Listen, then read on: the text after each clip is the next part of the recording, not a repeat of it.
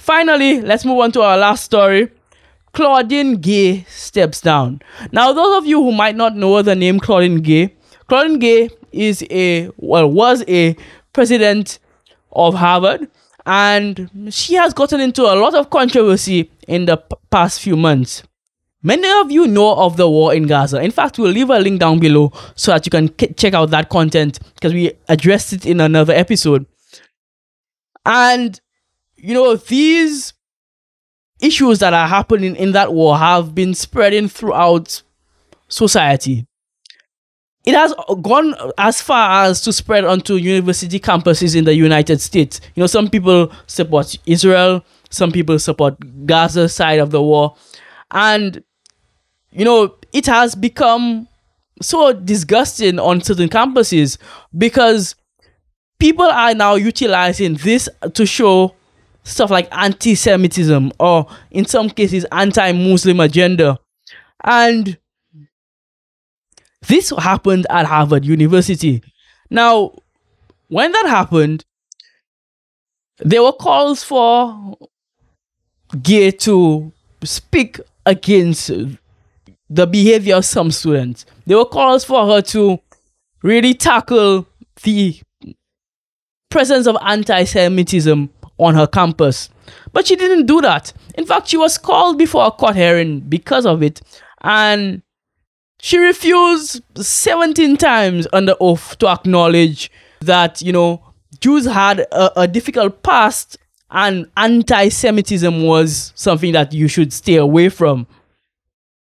Now, even in spite of all of this, many of the professors at Harvard still supported Gay because she has been seen as an iconic person. She's only the second female to be a president at Harvard. She's also the first black president, to be the president at Harvard. So even throughout, this ordeal, they supported her. However, recent issues with her alleged plagiarism during the time when she was doing her dissertation have prompted her to eventually step down from her role. Students, when interviewed or polled, have expressed mixed feelings because of that. Because she, as I said earlier on, had become iconic because of what she represented.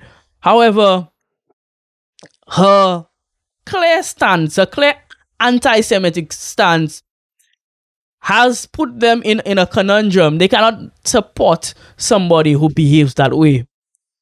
I derive an interesting chess move from this story. Effective leadership is crucial when sensitive situations arise.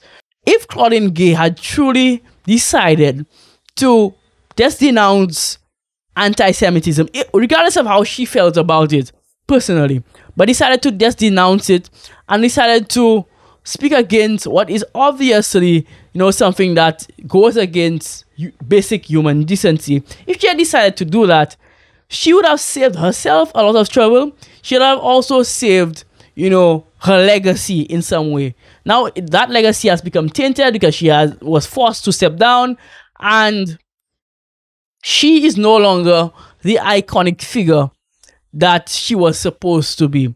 It's important as leaders, as game changers, to tackle the issues when the time comes. Because if you don't do so, it can fester and become somewhat of a problem. So, be effective in your leadership, especially in sensitive situations.